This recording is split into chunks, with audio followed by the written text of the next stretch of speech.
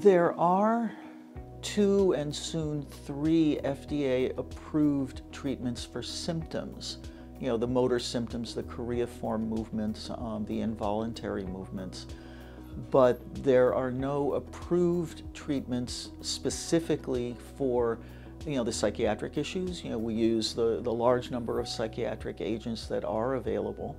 Drug trials, for instance, and other clinical research projects, you know, have been, you know, given special consideration and priority by the FDA and the NIH because of the great unmet need. I think it's just important to be aware that even when we're creating drugs and the drug trials that we're trying to create, that many of our ADHD patients don't have money. You know, we're talking about patients that are affected by a disease in their 40s, you know, which is kind of like peak income potential age, right? And then all of a sudden, not only are they not able to work, but because they're not able to work, they lose the health insurance. And if they lose the health insurance, there may be a gap as to when is the next time that they can be insured.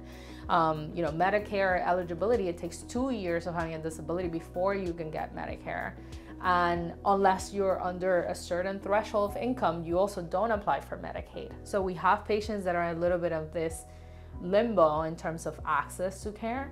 And then also the impact that that has on the family. So I think it's just important to acknowledge that, you know, when it comes to like drug development, and then how that can even impact minoritized communities even further, which are communities that for multiple structural policies and reasons, they even have less access to intergenerational wealth, or, you know, more limitations when it comes to socioeconomic kind of like improvement in socioeconomic status.